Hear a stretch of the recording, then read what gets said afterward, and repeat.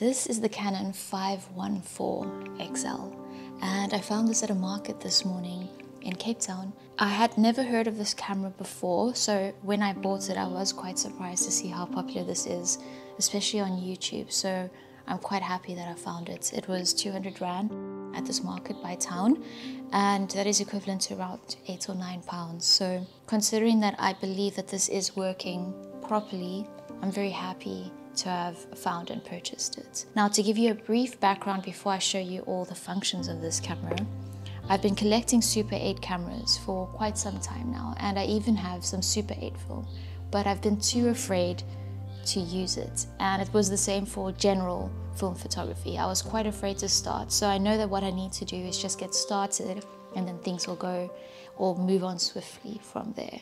And with all the collections, or with all the cameras that I have collected over the years, I had settled on this one here, my Canon Auto Zoom 318M.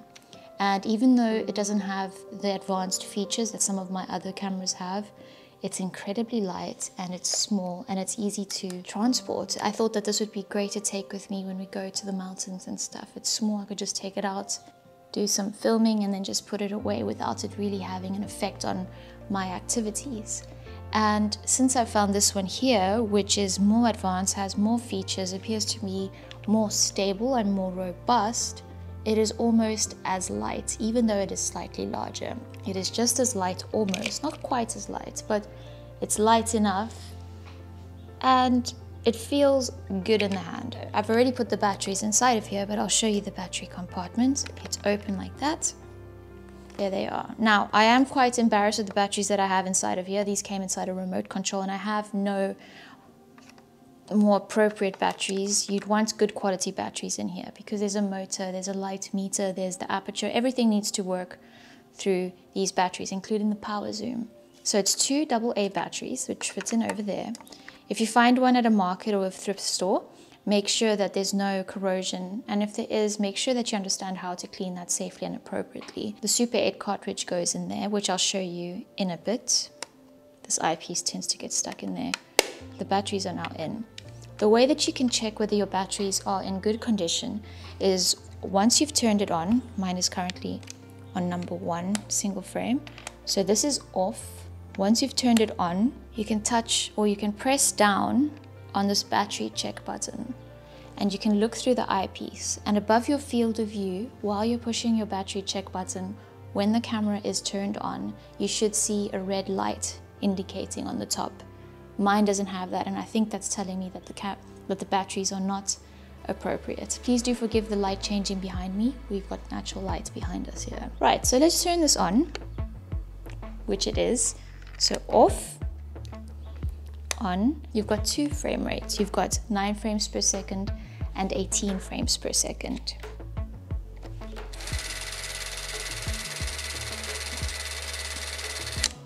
Sounds like a lovely purr at 9 frames per second and 18 frames per second.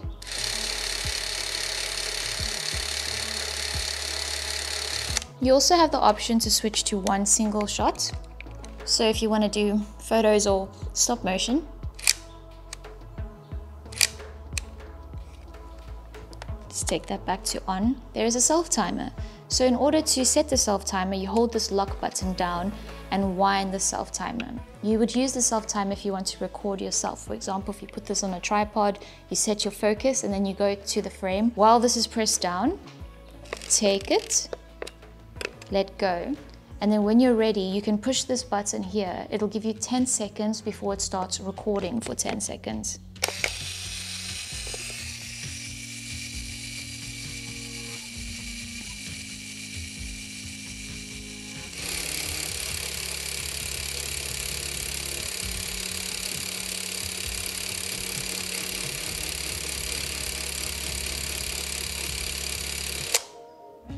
The lens runs from 9 to 45 millimeters, and you can zoom with this knob here. With this handle, you can take it like that. And the zooming happens internally, so the camera doesn't move in and out. The lens doesn't move in and out. So 9 to 45. At 45 millimeters, you can also set to macro, and I've looked through the viewfinder, through the eyepiece, and it really is a macro. Lift it up and take it through and you've got macro While you're at infinity, you can check that out. Pull it out to take it back to the normal zooming, 45 down to 9. You can pull it out and also do macro at 9mm. Take it back to 45. I've read that you set it to 45mm to set your focus, after which you can zoom out and go to a wide angle. And the way that I think I will use this is that I will predominantly shoot at wide angle at around 10 to infinity to make sure that I am hitting focus. There's no need, at least for what I think I'll be using for, I don't think there'll be any need to really zoom in on a subject. And this is how you focus over here. Again, apologies for the lights changing behind me.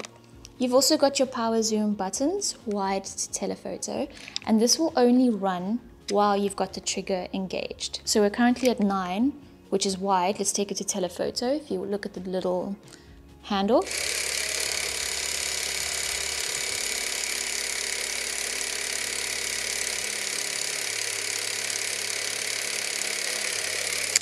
And the instructions say it takes about 10 seconds to go from one to the other. This is the film indicator. Once you open this, it'll take you to S, and once you put film inside and start shooting, it'll run through your 50 or so feet of film that's in your Super 8 cartridge. Once you open this again, even if your cartridge is not fully filmed through, it'll take you back to S, so do keep that in mind.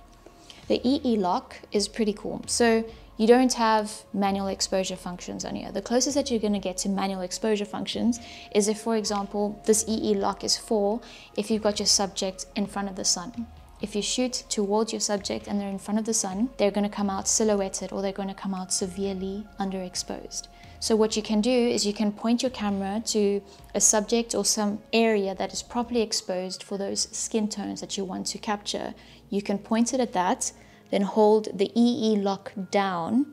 Then you can go back to pointing at your subject, film your subject, and they will be appropriately exposed for whatever you've pointed your camera to. So that's one way to overcome avoiding your subject becoming silhouetted if they're in front of the sun. And that's as much as you're going to get with manual exposure control of this camera. This is an automatic control. And because this is an auto exposure camera, the most control apart from the EE lock that you will have is being able to see what your camera is doing. On the top right hand corner on your field of view, there's an indicator telling you your f-stop value that your camera is selecting for the scenario.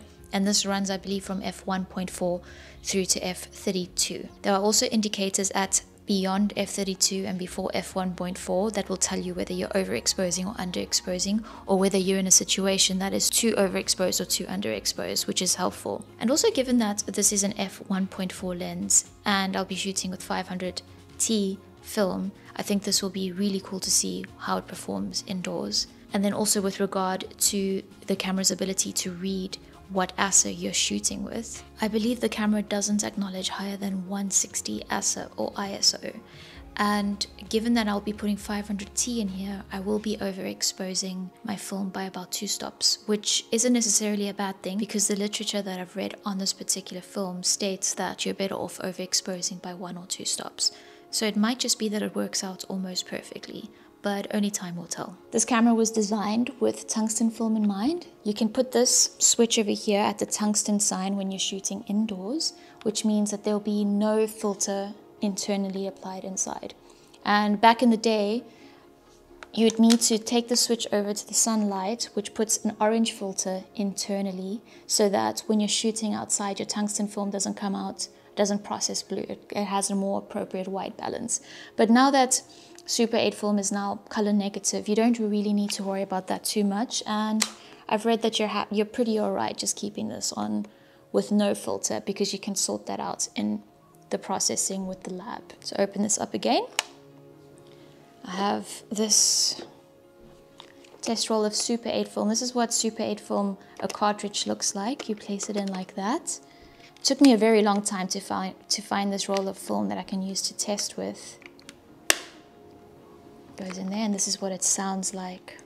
I'm going to switch this to 9.